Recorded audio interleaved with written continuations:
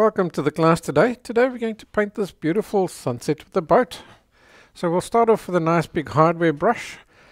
The paints that I've got on the palette is titanium white, cerulean blue, cadmium yellow and alizarin crimson. So I'm starting off with titanium white, just a tiny touch of yellow in it. So I've picked up some water on the brush and I've worked it in just that the paint can flow a little bit easier off the brush. And as you can see, the sky is quite diagonal, so I'm putting it in a diagonal direction. Right, moving lower down towards the horizon, I'm going to take some little bit more cadmium yellow into that white mix and add that in its place. And then I'm going to take some little bit of crimson into that to create a low intense orange, and I'm going to put that in the places. So you have to be careful with the orange when you're doing skies and sunsets. You don't want it too intense. Make sure it's nice and low intensity.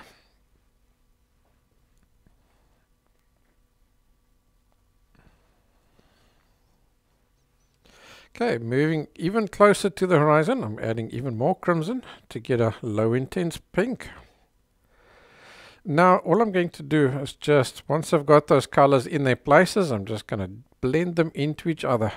The sky itself is always really smooth shadings, so you just keep going crisscrosses and gradually up from the pink into the orange, into the yellow, into the white, and then all the way back down again, white, yellow, pink and orange, until you get a nice smooth shading. So stand back and then you see whether you can see any lines. If you can, you need to blend it some more.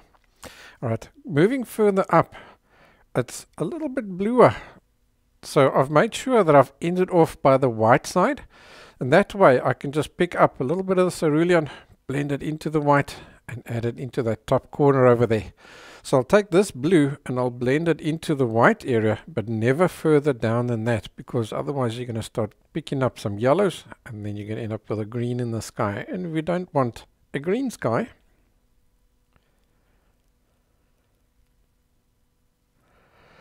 Great, I've dried that off and I'm just using some masking tape and I'm masking off the water line, because I want to block the water in just with a basic color. So what I'm going to do is just take the pink from the sky,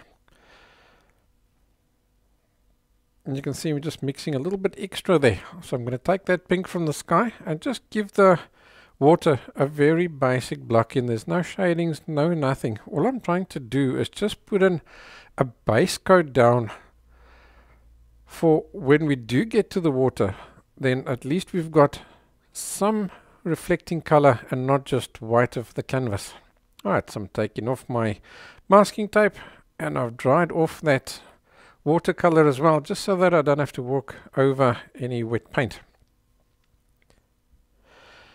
Alrighty, so for the clouds, just adding a bit more cerulean into the white, and now to get the cloud effect I'm going to use little circular motion. So you can see the clouds are quite fluffy and puffy and spotty and dotty today. So just using this little circular motion roughly to the same size as what I'm seeing it in the clouds is automatically going to give you that effect. So at some places your cloud is more dense, so then you're going to go over those places a bit more often, and then to get the more broken, faded little bits, you make sure that when you see there's less paint on the brush, as that paint starts getting less on the brush, then you use that to put the little fluffier, more transparent clouds in. And I'll just continue like that, and I'll use the shape of the clouds as a good guide to give me roughly something similar on my canvas, but I'm not going to try and copy it exact. Alright, so now I'm just going to add some more pinky colors as we come here closer to where the sun is. At the moment, there where my hand is roughly where the sun is going to be. So as you get closer to that sun, now you're getting those warmer tonal values. So I'll just get a little bit of the pinks into this edge of the clouds over here. And then moving down to the horizon, there's also a lot more pinks. But because that's further away, we need to take care of atmospheric and aerial perspective. So what I've done is I'm just using more of a stripe action as opposed to little circular motions. Way down there on the right hand side, there's some blue clouds just out on the horizon. So I'll just wiggle and squiggle those guys in, using less painted places, a little bit more painted places to get some depth and dimension into those clouds so that they're darker and lighter. Alright, and then those blue clouds moving towards the left hand side, gradually becoming a little bit more purple. So I've just taken a little bit of crimson into that blue just to purple it up a little bit. Great, let's start getting some of the white clouds in that are right here by the sun. So I'm literally just using neat titanium white over here.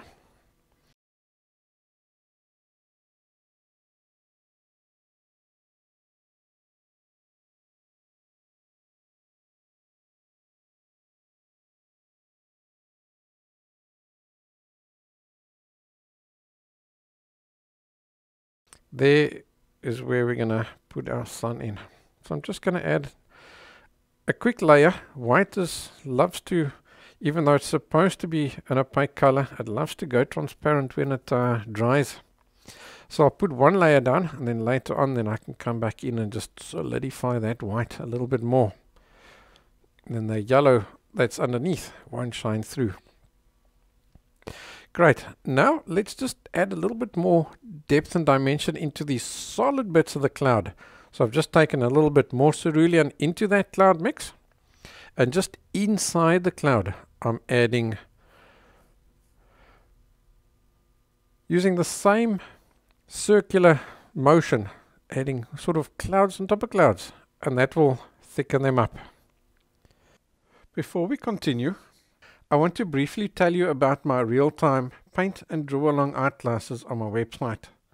For a very small amount, you can get access to over 400 paint and draw along tutorials where you pack out your art supplies and you follow along as I show and explain to you in step-by-step detail how to complete each project. There are classes in acrylic, oil, watercolor, pencil, soft pastel, and even lesser known mediums like pen and ink and scratchboarding. There's a link in the description below. Take a look. You'll be amazed at the awesome classes available there. Alrighty, let's continue from where we left off. Great, now let's do that distant shoreline. We're going to simplify that quite a bit, so I'm going to use a soft Filbert. It's about a 3/4 of an inch. So I've taken cerulean blue, cadmium yellow, and a little bit of Paynes grey, just to dull down the color and break the vibrancy of the blue and the yellow. So initially I'm just going to block that distant headlands in over there.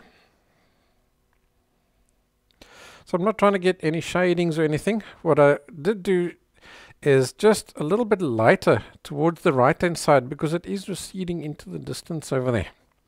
Alright, now I've just masked off the top of the water just so that I can come all the way down to the water's edge, and I know it's going to give me a nice sharp line. Alrighty, now we need to get a little bit of detail into this headland over here. So we'll start off just by getting some trees. So I'm adding some yellow into that initial green just to get it a bit more vibrant and sunlit. And I'm just using dabs and taps, not trying to create an individual tree effects, just little areas of brighter and darker colors. Now there's also buildings and stuff in the distance, so I've taken some of my Paynes grey, added some cerulean into that along with some white, and I'm just going to add little horizontal and vertical short little lines. All it's doing is just creating little bits of texture. You won't see individual buildings and stuff. It's too far in the distance, and we don't want to get too much detail into the distance because it draws your attention away from the focal point, which in this case is the boat.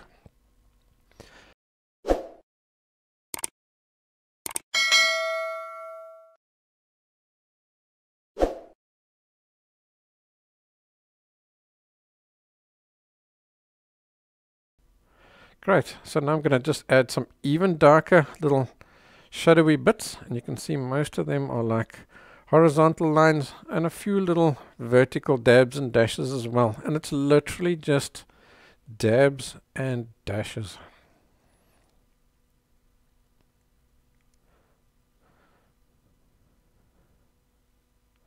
You'll see when this whole area is done, it creates a nice impression of buildings into the distance. Right, so now I've gone over to a fine round brush, and I've just essentially added some more white and blue into that grey that we mixed. And I'm just adding more little horizontal and vertical strokes. These ones though I'm making a little bit shorter, and that'll suggest details.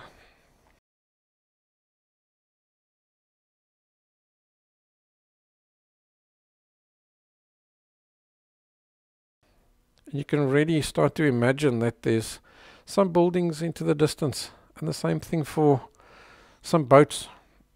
Yeah, right here on the shoreline, I'll just put a few little lines in to suggest their holes, and that's more than enough. That's all we need for that.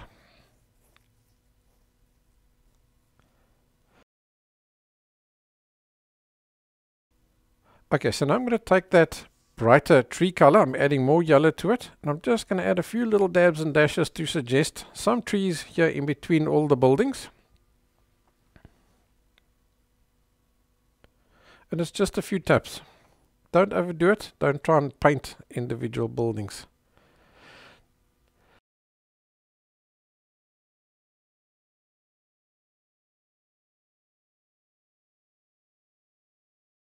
Now I'm going to go over to a really small fine liner and just some neat cadmium yellow, possibly with just a little bit of white in it if it's not showing up enough. Because it's sunset, people have started putting on their lights. So I'm going to add just a few little bright dots here along the shoreline and a few in between the buildings to suggest that there are a few lights on already. That'll just add a little bit of sparkle in that area. Great, you can dry that off so that you don't smudge that by accident. Now we can go ahead and start painting the water. So I'm taking cadmium yellow, crimson and titanium white just to mix up a little bit more of that orange from the sky color. And I'm using a soft Filbert, and I'm just adding a series of random horizontal lines. Some thicker, some thinner. Try and get them thinner towards the water's edge, and then you can gradually make them a little bit broader as you come here closer towards the bottom of the canvas. Now I'm going to do the same with the yellow from the sky. In other words, we're reflecting the sky colors in the water.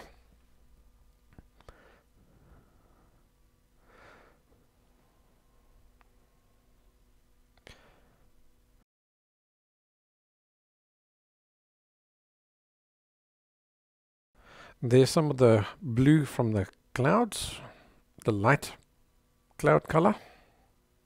So what I do is I take the orange and I overlap the yellow, take the yellow, overlap the orange, take the yellow, overlap the blue, take the blue, overlap the yellow. You get the point.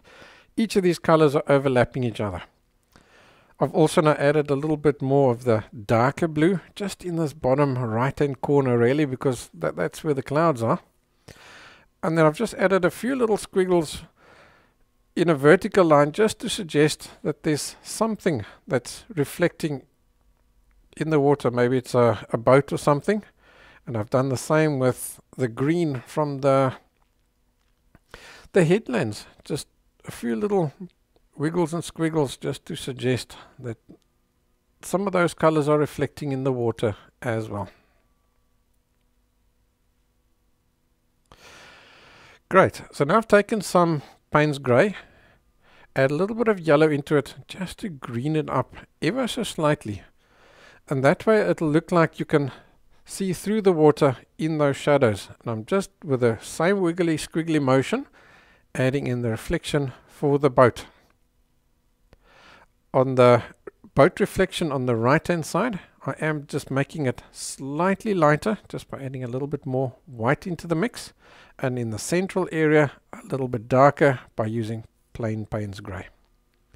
Then if you take a look on the photograph, you'll see there's quite a bit of the cloud blue color reflecting inside that little no man's land between the shadow and the sunlit portion of the water. So I've just added that in with wiggles and squiggles, as well as a darker shadow there for the buoy that's hanging off the side of the boat.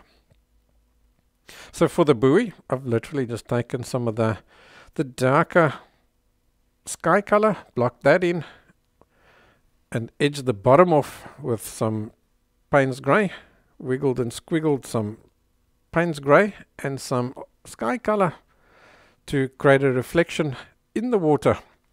And I'll leave that to dry before we add in the highlights. So now we can start blocking in the boat. So for the boat, I've taken the Paynes grey and added some cerulean into it and a bit of white, just to mix up a bluey grey. Now blocking in the one side of the boat, adding some more white into the mix, and then blocking in the other side, just to create a contrast between the two sides. And you'll see I leave a nice sharp line there where the two sides meet, and those sharp line, that found line there, shows you that you've got an edge or a corner between the two. The bottom is again just blocked in using neat Paynes grey. And on the right hand side I did add just a tiny amount of white, but not much, into it, just to create a small contrast between the two sides. And then just with whatever paint was left on the brush, I just married up the little gap there between the bottom of the boat and the water, so that you can't see where the boat starts and the water ends. Great, the buoy is dry now, so I've taken some of the yellow from the sky color, and I'm just adding a quick little shading from the left hand edge towards the right. And then I did eventually come back in with a little bit of neat white, just for a final highlight, just on the very left hand edge, just to get that sun really glinting off that buoy over there. So the buoy does have a bit of rust on it, so I've taken the bit of blue, bit of yellow, bit of red, and I've mixed them all together just to form a really ugly brown, and just with a few dabs and dashes added in a suggestion of some rust. Great, back to the boat. So over here I've taken a little bit more of the Paynes grey into our boat mix just to darken it up, and I've added a quick little shading on this front little edge over here. I saw that on the photo, so it's got to go in. Right, now we're going to add a reflection onto the boat. So that reflection is sky color. So I've used the pink from the sky color. Right at the left hand edge is at its brightest. And then as the boat curls away from the light, it gradually goes darker. So I'm just creating myself a quick little shading. What is important in this area is the buoy that's hanging off the side is casting a shadow onto the hull of the boat. So what I'm doing is I'm avoiding that little area where that shadow is being cast. So that shadow will sort of form himself by you not painting in that area there.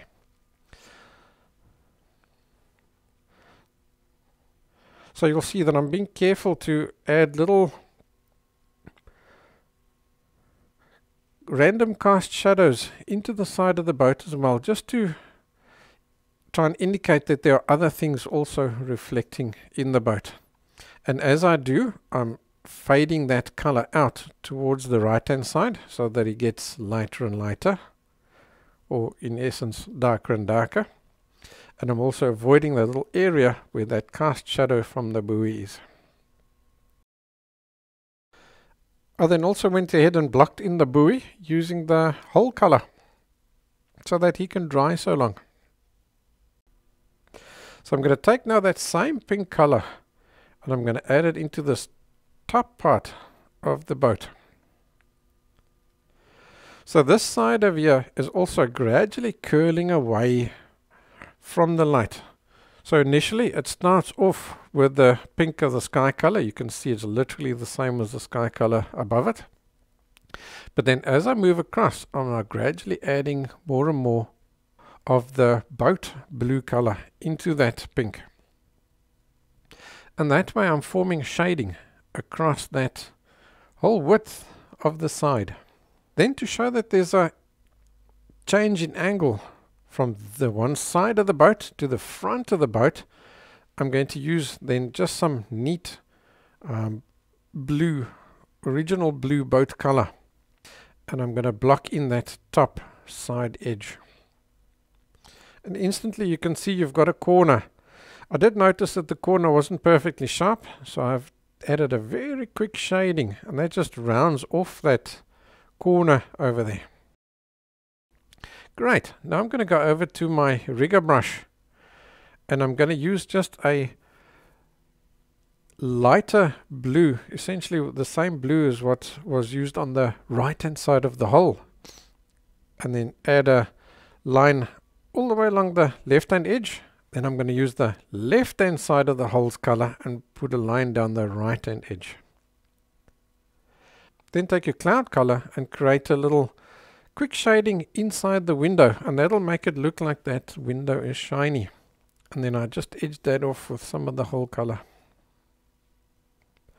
The same next to it, there's a little blue window, I did the same there.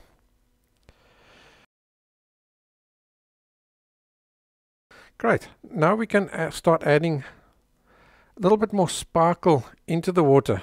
So I'm taking the yellow from the sky color and a little fine liner, and I'm being very patient and I'm gradually adding little dots. So in this main area where I'm adding it now is where the sun is reflecting. So you're going to add lots of dots over here, and then towards the left and towards the right, less and less. So these little sparkles that you get on the water, they're going to sparkle on the top crest of each little ripple. So you're going to add these little dots on the tops of those crests. So as you come down, it's closer to you. So these little sparkles are bigger and bigger. So you'll see I'm gradually making them more little horizontal lines again.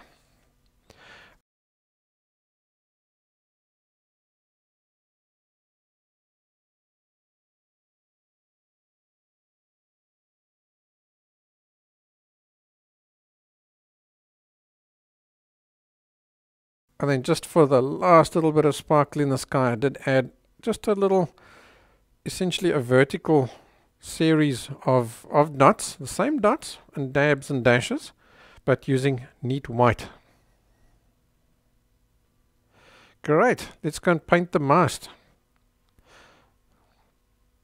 So I'm just going to use the hull color and a soft Filbert. So I did use 2 pieces of masking tape to create myself a parallel line, and that's why I don't have to worry about trying to get perfectly straight lines, because that's not particularly easy. So I blocked that in and I dried it off, and now I've taken the lighter, the right hand hull color, and I'm just using that and putting it on the left hand side of that mast, and just very quickly creating a little blending so that the mast can be round. Then I remove the masking tape very gently so that I don't lift up any of the paint underneath. Great, let's start adding some of the finer details onto the boat. So I'm going to add railings. Just using a rigger brush, make sure your paint is nice and thin so that it can flow off the brush. And just copy some of those little finer details that you see.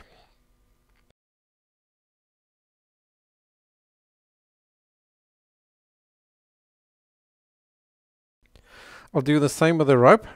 So I put down one line and then just twisted the other one around it. The most difficult part of this painting is probably the rigging. You have to make sure that you get nice straight lines. So to do that, I use my wrist, and that gives you a straighter line than trying to paint using your arm. So just use your wrist and your fingers. And get them as straight as what you can.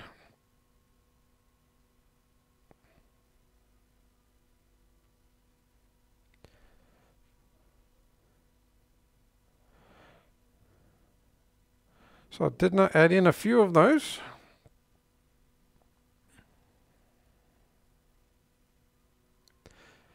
And then the sail that's rolled up on the boom.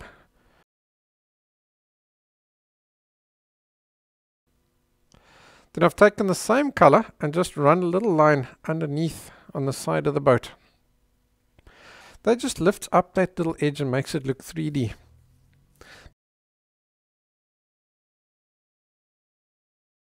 Then I've taken the sky color, the yellow, and just added a few little reflected highlights off a few places. Whatever I felt was pointing towards the light, I've reflected that.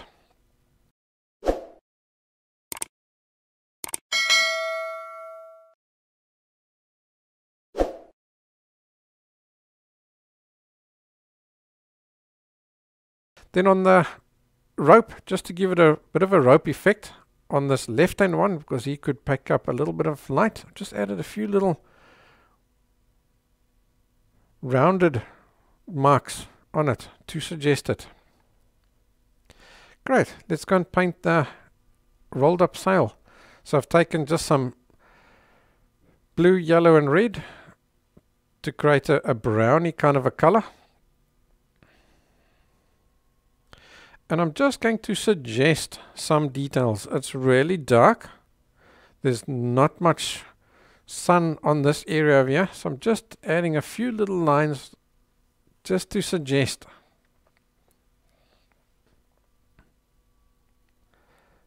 Here seems to be just a little bit of a piece of sail or something. I don't know if this is the spinnaker or what it is, but there was a little bit of white sticking out there. So I just added those few little dabs and dashes. Didn't try and get any detail. It was just suggestions of detail. That's good enough. Cool. I added a little bit more yellow into this brown color for the main sail. And you can see I'm just using a bowed brush stroke to suggest that it's sort of rolled up and folded. Then I lightened that ever so slightly with a bit more white into the mix, and I just highlighted those little bows more towards the top. And that was enough to create that bunched up sail effect.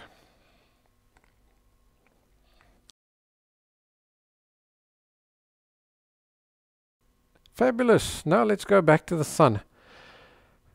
I've given it another coat, and now we're going to start adding just a few little sun flares coming off of that sun. And that will give us a bit more of an atmospheric effect in the painting. So when you do this, bring them absolutely vertical.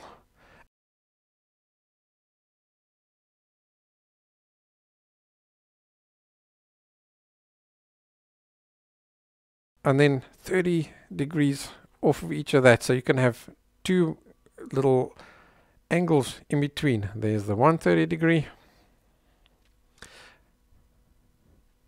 And as I put in these guys, And there's the other 30 degree. Now as I put in these guys, I make sure there's lots of paint on by the sun, so that as it goes away from the sun, the paint disappears off your brush, and that gives you a nice shading. So you've got lots of intense whites here by the sun and fading out, moving away. And then just to finish off the painting, I took some Paynes grey and added 3 little birds in the sky. And with that, this painting was finished. So I hope you enjoyed today's tutorial. If you did, please go and take a look at my website. There are literally hundreds more tutorials like this, including this one, which I've got on the website, but in real time. So it's a full 2-hour lesson, and you can go and follow it there step by step, brushstroke for brushstroke. So I'll leave a link for you for that below, and you can go and take a look. And while you're at it, please don't forget to like and subscribe. And of course, don't forget to tell me in the comments what you thought of this class, and of course, what other lessons you want me to give. Thank you for watching. I'll see you next time.